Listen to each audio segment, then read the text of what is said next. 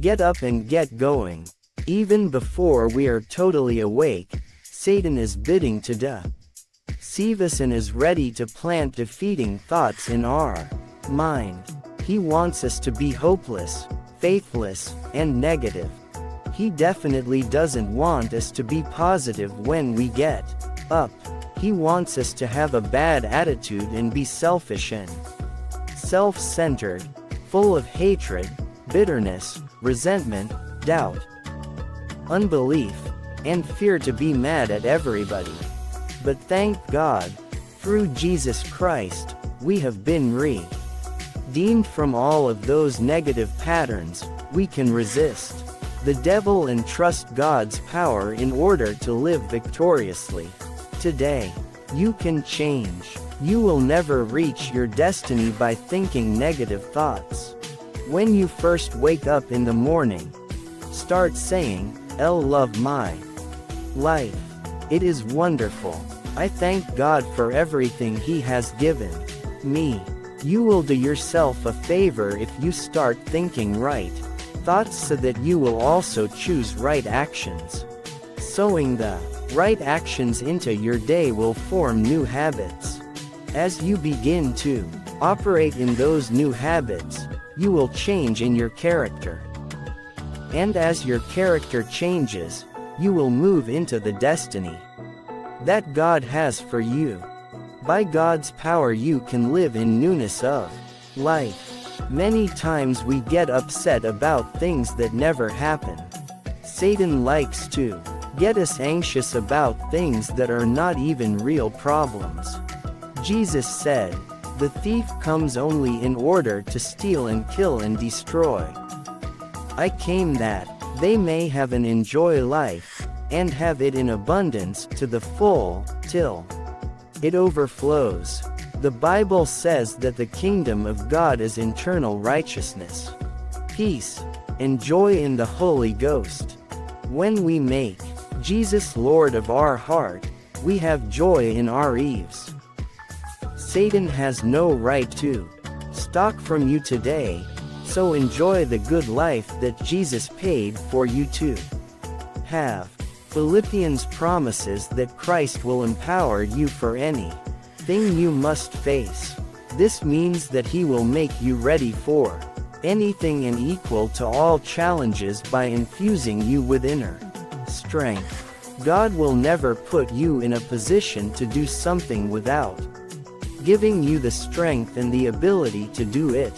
You can relax and enjoy your life, for God will strengthen, complete, perfect, and make you what you ought to be and equip you with everything good that you may carry out His will, while He Himself works in you and accomplishes that which is pleasing in His sight. Through Jesus Christ, trials can come like a freight train, one car after another, but eventually the last car passes. When problems seem unceasing, remind yourself, this too shall pass.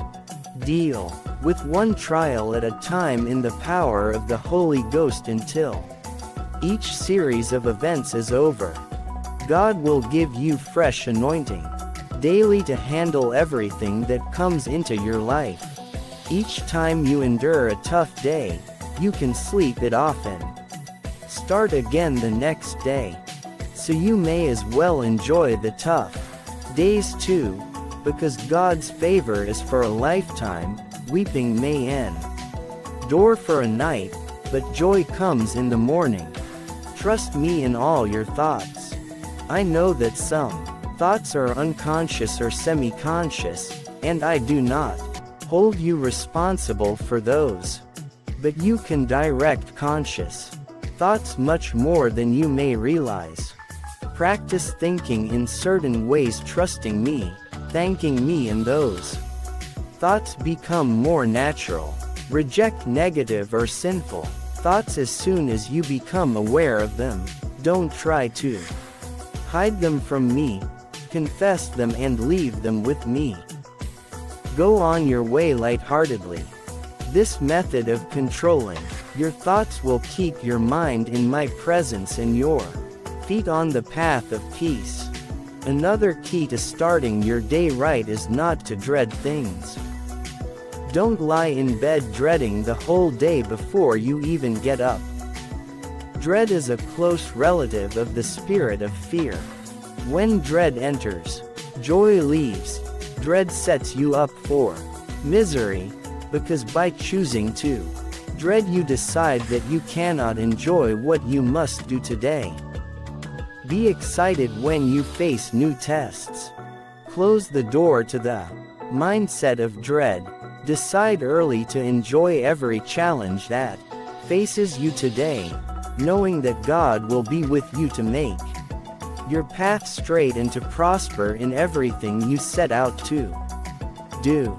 The Lord says to you this morning the same thing He told Jacob in a dream: I am with you and will keep watch over you with care. Take notice, O you, wherever you may go, and I will bring you back to this land, for I will not leave you until I have done all of which I have told you. Keep your mind on this promise in spite of any news you may hear that tempts you to be afraid today. God promises to be with you, watch over you with care, take notice of you wherever you may go, and bring you back again. He says He will not leave you, and He will complete all the promises He has made to you. This means that no weapon formed against you will prosper. Be careful when somebody makes a suggestion. That sounds good. Not every good idea is a God idea. Don't rush into making a decision or accepting a new responsibility without praying about it first. Slow down long enough to ask God for wisdom and listen for His guidance. Take a little bit of time to see if you have peace about the idea. If you don't have peace, you don't even have to understand why you don't have peace. Just don't do it. Life without purpose is vanity. Webster's definition of purpose is something set up as an object or end to be attained. Christians ought to be people with purpose. We are all purposed to seek the kingdom of God, which is His righteousness, peace, and joy in the Holy Spirit. Today is an opportunity to willfully and deliberately seek God with the intent to know Him better than we knew Him yesterday.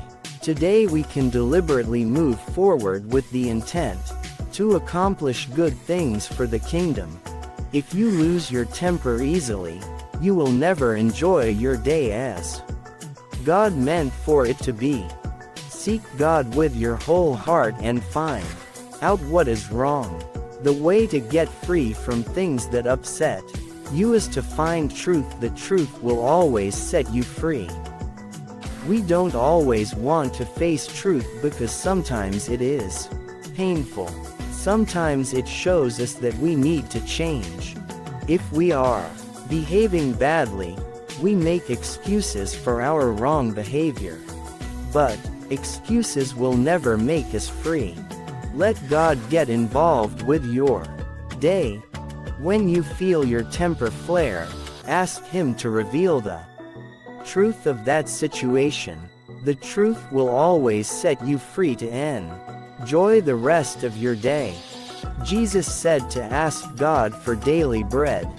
He also called Himself the bread of life. Seek God's direction in the morning to gather His daily words for you. You will feel well nourished all day long. Obey quickly if God tells you to do something.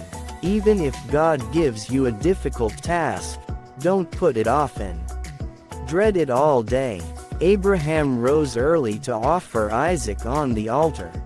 God blessed his obedience and provided an acceptable sacrifice. In place of Isaac, David rose up early on the morning that he was to kill Goliath, and through him, God delivered the Israelites from their enemies. He will bless and deliver you too. When God baptized me in the Holy Ghost, I felt like He had filled me with liquid love. He did something on the inside of me, and it showed on the outside of me. Internal changes last, and keep showing up in everything we do. That is why you can't really be a closet Christian. If you saved, it will show to others. If you say you are saved, but nothing has changed in your life, something is wrong. When Jesus to live in you, He will get involved with how you live and how you look at life to make you more like Him. Welcome any changes He needs to make in you.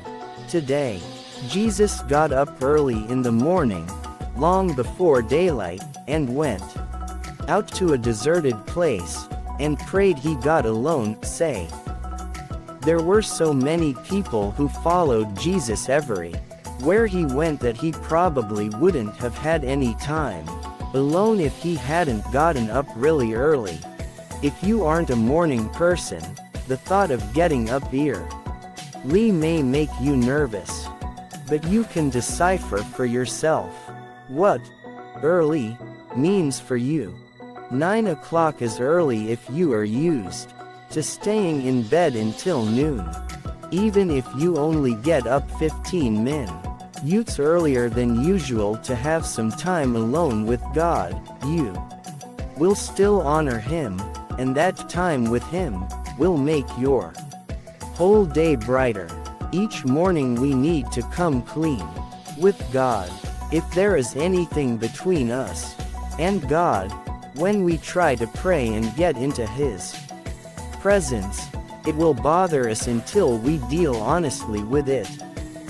God wants us to confess our faults. I have found over the years in a ministry of dealing with other people, and also in dealing with my own flesh, that we don't really like to confront wrongdoing as we should. Most of us like to make excuses, but excuses keep us deceived. An excuse is a reason stuffed with a lie. The Bible says that the truth will set us free. Honesty with God will free us to enjoy our whole day. We need to be so self-controlled that we don't waste time. That doesn't mean that we can never do anything fun. It doesn't mean we can't do things that we enjoy. We don't need to be rigid, stiff, or boring. But we do need to use our time wisely, choosing to give the best part of our day to spend time with God. The Word encourages us to be prepared, saying, "Hear counsel, receive instruction, and accept correction, that you may be wise in the time to come." Starting your day with God's instruction will keep you walking in wisdom, making the most of your time. Have you ever had one of those days where nothing went right, yet you were hesitant to pray because you didn't know where God might lead you? God won't always ask you to do something. Sometimes He just wants to talk to you. If He does ask you to do something, He will anoint you to do it. You will enjoy the presence of His power, and someone will be blessed by your obedience. Those are the best days of your life. Take time to pray this morning. Today may be one of those days that God has a special assignment for you. I have learned that spending time with God is a vital necessity in my life. I cannot do what I am called to do if I don't seek the presence of God every day. If I don't have time for God first, nothing else in my life works out. God isn't happy with second place or third place in our lives. When we are desperate enough, we find time to seek God. We turn the telephone off, we say no to our friends, and we turn our face away from all distractions and seek Him. That is when we get our breakthrough. Start your day saying, I am excited about this day, God. I can hardly wait to see what you are going to do. I believe you are going to keep me, help me, bless me, and give me favor. I love you, Father. I am waiting on you, Lord, and I am listening to you. Ask God to put into your spirit everything He wants you to know. Ask Him to show you things to come and what you are supposed to do. He will give you direction, and you will have much to praise Him for today. Take chances today and invest in someone else's life, especially if God tells you to do so. You may give them something of value only to learn they waste it as they have always done in the past. But remember that God made an investment in you, and He wants you to be willing to make an investment in somebody else. Jesus died to give everybody a chance. Not everyone takes advantage of His provision, but we all have an equal opportunity to enjoy the abundant life. If you help someone, and they end up not doing what is right with it, that is between them and God. Give thanks that you are able to give, and then do whatever God tells you to do. God instructed His people to utterly destroy their enemies. They were to show no mercy. When God tells us it is time to deal with our negative, faithless attitudes, it is time to throw away our excuses. No more rationalizing. Well, everybody else is negative, why should I be any different? And get some things over with in your life today. Get rid of bad habits and negative attitudes and move on with the future God has for you. Pray, Lord, please help me to change.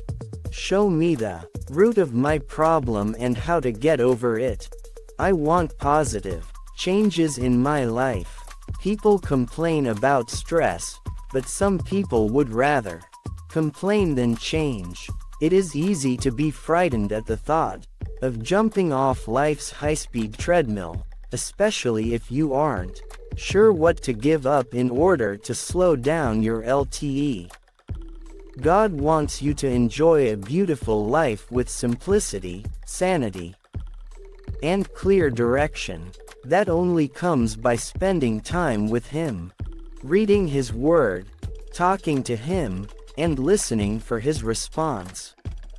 If you are too busy to get alone with Him each day, then set some boundaries in your light. Say no to whatever is keeping you irate. Starting your day with God